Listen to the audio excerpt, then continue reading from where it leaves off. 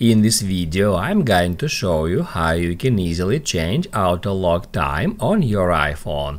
Be sure to watch the video to the very end so you don't make any mistakes, and of course do not forget to like this video and subscribe to my channel.